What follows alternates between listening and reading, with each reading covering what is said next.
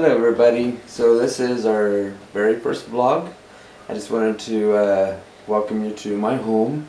This is basically where I do all my work. As you can see, I am working right now on getting the video for the Lost Haunted Ghost Town Part 2 done. I'm also a painter, so you can see some of my paintings here. I really like to paint. Helps relax me, you know, in between writing and you know, getting these videos done and going on adventures. So just kind of give you an eye's view of what I do. These are the paintings down here that I got to get done. So eventually that will get done. So I was really excited about getting this video out, the Lost Haunted Ghost Town, because you know, when it comes to the paranormal, I'm really into ghosts and spirits the most. Although I will, you know, do like cryptozoology for like the Bigfoot and lake monsters and the such. I do enjoy, you know, ghosts and spirits the most, you know, which I think everybody does. But reason why I wanted to do this vlog is because I wanted to let you know why I was doing the Lost Haunted Ghost Town video and why I chose old mining town to do, you know, the very first video for ghosts and spirits, because I have a thing for children who died tragically, meaning I think they have more of a story to tell. So I wanted to try to find a ghost town, which there are many here in Oregon, that had the most history, and talk to you guys about that and show you guys, you know, our adventure on getting there and finding the history of it and everything. I'm not gonna tell you the location of the ghost town that we went to, although many of you who have been to this ghost town will recognize it. So if you want to leave it in the comments where it's at, that's up to you guys. I will not, simply because I'm going to reveal some history about the place, and I don't want anybody offended or making more of it than what it is. So the haunted ghost town that me and Austin are now going to, Noah and I first started to try to find the place, which took a while to find it, but Noah has since moved on. He's a great guy. He is having some personal issues, and he decided to take some time off. And so, you know, friends being friends, that's what we allow them to do. And he had no obligation whatsoever to these videos, nor does anybody who comes with me. However, Austin's going to finish up with me with the videos on finding the Lost Haunted Ghost Town, which we did find, and we went up there. It's up a mountain, about 10 miles, the most rugged road you could ever think of. We went up there, but by the time we got to the top, you know, it was snowing and a lot of snow on the ground, and it just wasn't a good situation to stay up there and then have to come back down with the road being so rugged. So when we go back up there and I'm going to film it, I'm actually going to film us going up the road, and you're going to see what I'm talking about. I have a 4-wheel drive with my 4Runner, so thankfully we're able to climb over big boulders with it and the such. So look forward to that. I am super excited to get up there. I think you're going to be amazed. So the history of the town is basically, you know, early mid 1800s to the early 1900s. It was a mining town. What amazes me about these mining towns is that they're on very steep mountainsides.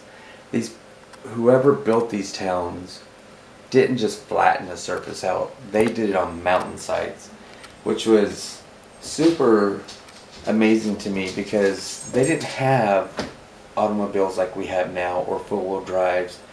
You know, they had very limited means. to get transport up the side of these mountains.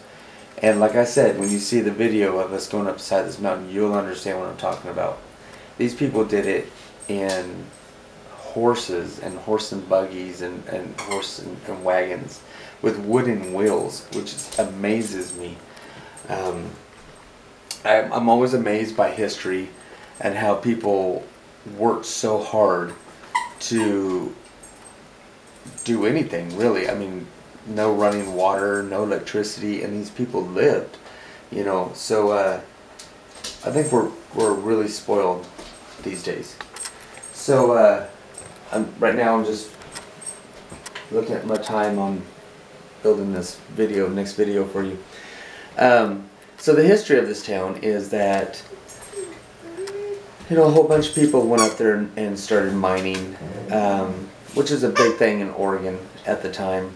I'm not quite sure what they were mining for, but because there was such a small community, they had children working in the mines. And so when the children were, during the daytime, they were in school, obviously, or doing their chores at home while the adults went into the mines and worked. At night, they actually sent the children into the mines to work. We're talking as early as 9 years old. And of course, you know, when you see the mines on the videos, you'll see how small they are. And so I can understand why they sent children in to some extent, but that is definitely something you couldn't get away with nowadays. A lot of these children that went in there worked their butts off, and it was hard labor, don't get me wrong, and these children stuck with it, but there was tragedy, there was a lot of accidents, a lot of injuries, and even death. A lot of these miners didn't live very long because of breathing in so much dust, and back then, you know, there was asbestos, yeah, there we go, and the such, and they were just unaware that that was not good for you. So children didn't last long either, and it's a sad thing, you know. I think at some point in time the state stepped in and said that they had to stop using children and use more safety precautions, and I think that's one of the many reasons why these mines were shut down. Although we still have miners that still go up there to mine gold and ore and whatever it may be that they want to do. So that's kind of the history behind it. And it just, I wanted to do these videos and this adventure because I wanted to show my respects and you know, just hear their story, get into their world and see what they went through, and just to feel their everyday life. You know, they didn't have movies and internet and all that stuff. They basically just played music and used each other for entertainment. I mean, literally. And so it's just amazing what they went through to try to make money and try to keep food on the table. So anyways, also too, at the beginning of all this, I took my friend Michael and we went up to an army bunker. Now this is on the coast of Oregon, and many of you is going to know where this place is. Again, I'm not going to mention it, what, you know, exactly what the place is called, but it was really fun to go up there. However, anytime you try to find these locations to go on adventures on and you know, on the internet and stuff, take it with a grain of salt, because we were told that once we got to the location that it was about a mile uphill. I mean, all the way uphill, and so we were prepared for that. When we got there and talked to the forest ranger to find the exact location and, you know, what path to take, he told us it was 4.5 miles up. So I didn't take videos of us going up the mountain because it just sounds like you know, a big video on promoting asthma because we were breathing really hard. But I did take bits and pieces of videos, like when we got to the parking lot and, you know, starting it out, and once we got up there and we found the underground bunker. What was really cool about the area is they have what they call a camp station, or campers station, I think it's called. But it's 4 log cabins that is totally free. It's got bunk beds, 2 bunk beds on each side, and you'll see in the video, you can just go in there and camp. It's got a overhang, you know, where you can go eat, which is where in the video me and Michael had our lunch, and a center fire pit. And it's super cool that anybody can go up there and just camp for free. This is why I love Oregon. Any other state I've ever been in, you've always had to pay for camping in places like this. And so, I mean, when you look at the video, you're going to be amazed too. But I had super fun going into the underground bunker. You'll get to see us go up close with bats and the such. So I'm going to include that in this video. And then I'm going to come back to you and close this out and go from there. I hope you're really enjoying these videos. I'm having super much fun of going on these adventures and filming this. I'm getting used to the camera. It took a while to, I know it sounds like chewing gum and walking at the same time, but it's not as easy as most people think it is to film and walk at the same time. So I hope you're having fun. Thanks for being patient with me. I'm building this YouTube series, and thanks for getting my back by subscribing. And by all means, hit those like buttons, and I love comments. You know, I don't care if they're good or bad. A lot of times people give me ideas on how to improve, and I love that. So, you know, by all means, put those comments in there and hit those likes. You know, that really helps me with my sponsors. So I have to show you the new addition to the household. So, you know, Austin is now living here, and it's a 3-bedroom, 1-bath place, so it's big enough for both of us. I have my dog, but Austin has his dog, Riley, which is a German Shepherd, and I will show you Riley, which is right there. Come here, Riley. Let me get him in the light. There's Riley. He's doing his toy. He is a super sweet dog. He's very playful, very young. So here he is, coming up to me. He's new here. He's only been here 2 days. So he's a beautiful dog, and Austin treats him really well. I will go in and show you my dog, so you can kind of get an idea of the reason why we had to put a gate up between the kitchen and kind of separate the house so that these 2 dogs can get used to each other, because they really just met.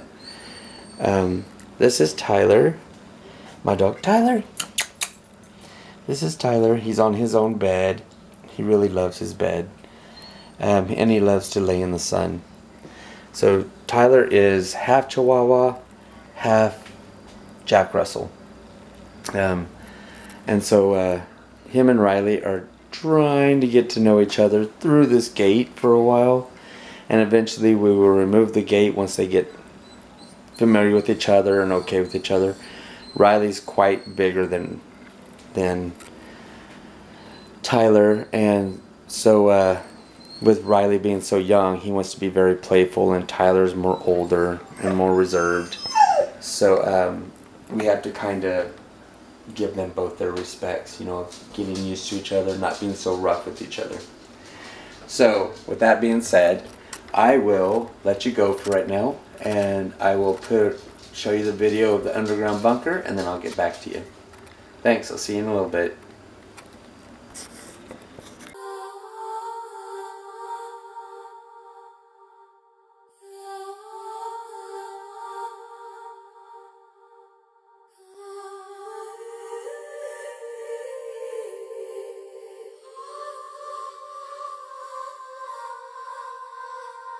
All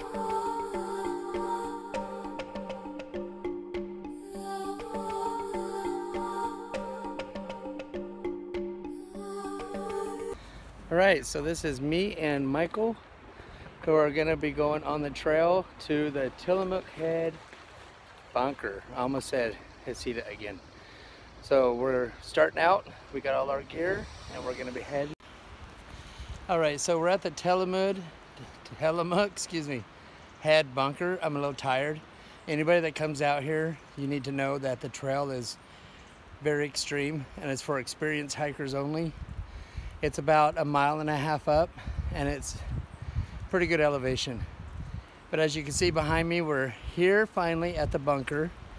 It's kind of a wet season in Oregon, so a lot of mud. But we found the way to get in. So this is the forest behind us. Here's Michael again. Hi, Michael. Hi, everybody. Here is how we get in here. And of course I'll tape it once we tie off and you guys can follow us in there. We haven't really explored the area too much, but there's more over this way and down this way here. So I'll get back to you guys and just stay tuned. All right, we're now in the bunker.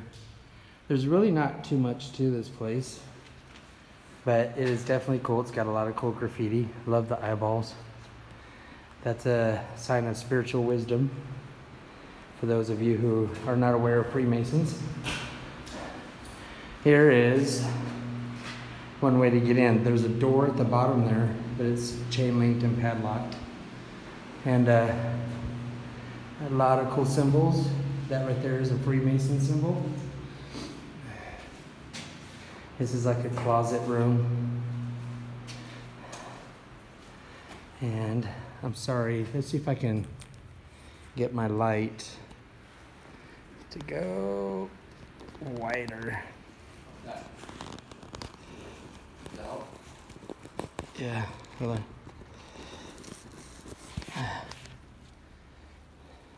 Mine goes wider. Oh, there it goes. Okay, so now we got a lot of light for you guys. So this is pretty much the bunker. Like the floor's got these grooves in it where they used to, this sits like an armory thing. I don't know, maybe the machinery set in there, or I don't know what that's for. I would almost want to camp in here. This is pretty cool. I mean, it's dry. You know what I mean? It's cooler out there though. It is cooler, but at least I think you'd be warmer down here, isn't it? Don't you feel warmer down here? I feel like it stays cooler and it stays about this temperature all the time. Yeah. You get this bat in your photos in your video? What bat? Yeah, there are bats down here, people. So just in case. I don't have my glasses on, so.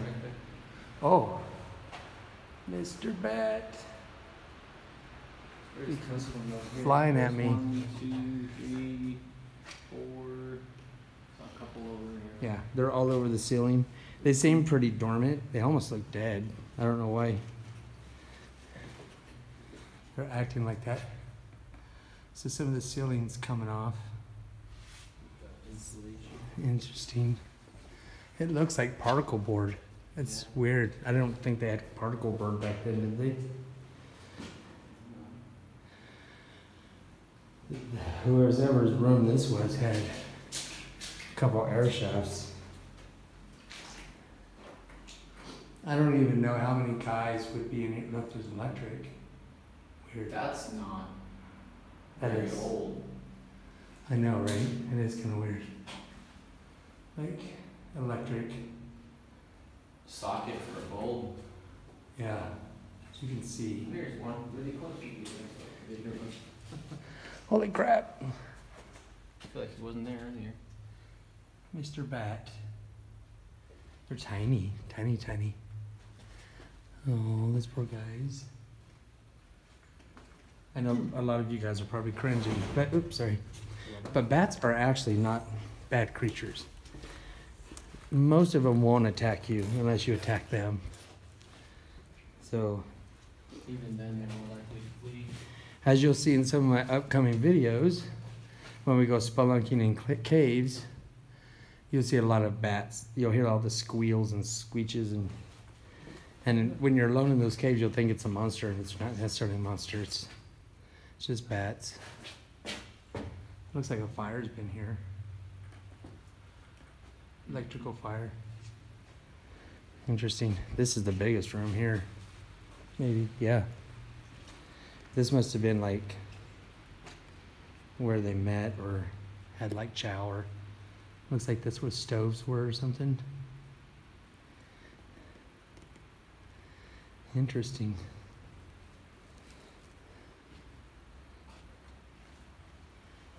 There's a lot of cool graffiti down here. So I don't know what these are for. And there's like some connections down here for like water or something. It's just a tube to the top. It seems like there's probably a chimney. As you can see, people leave their trash in here, which is really disrespectful. I hate it when people come to these places and destroy them, because this is like history. And when you guys come here, be careful of these things on the ground, because I just tripped over it earlier.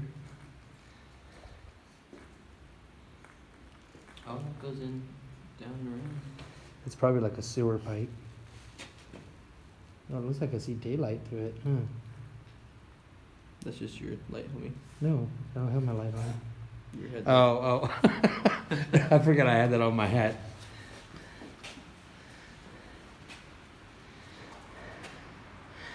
So climbing in was easy. Climbing out is probably going to be a little harder. Maybe. I don't know. This here is a very interesting symbol. So Did you show him the ominous one? this is, so let's go through the symbol one by one. So this is the male sign. This is the female sign. So that's generally related to Freemasonry. This is considered Mother Earth. I don't know what MORX, so that's generally like medicine, or X, with upside down cross, which is satanic. So I don't know what that stands for. So any of you in the comments want to tell me what that is, or what that means? It looks like someone splattered it with red. I would be interested to find out. And the ceiling's coming up here too. Grow conscience free, Charlie now. What was it? You can't grow a conscience free, Charlie now. A conscious. They spelled it Conscious. wrong though. Good penmanship though. Look at that, people. I know. This is what you should be learning in school. Don't even teach cursive no more. I know, it's sad. Can you read cursive? Yeah. Depends who writes it. There's also little pegs out of the Here's that floor. sign again. Huh? Here's that sign again with all of you are dead, I am alive. Yeah, so that's a good point. So there you are. That's either some goth teenager who has a lot of self-pity, or that's somebody who's trying to make a statement. I don't know. Again, let me know in the comments. That'd be awesome to know. It's all over. It's all over. That symbol's all over this place. You see this one? This one's pretty cool. Yeah, I got that one. That's some really good graffiti in here. 2015. It's like a person crawling out of a tent car. I don't know what that Like means. Yeah, it looks like a tent they put over their car. With With a shopping cart with trash bags in it. It's like a homeless person. Muriel. It's another one here. Someone got a little creative. Trash can, flower, and a cat. All right, so we're gonna go a little bit further on the trail and see some more interesting stuff. I should have did some of the video over there at that campsite. Well, we're going back now, right? Are we? Yeah. Or are we going around? No, the loop is back past that camp. If we continue Oh, that's on- right. That's right. Okay. All right. Continue on the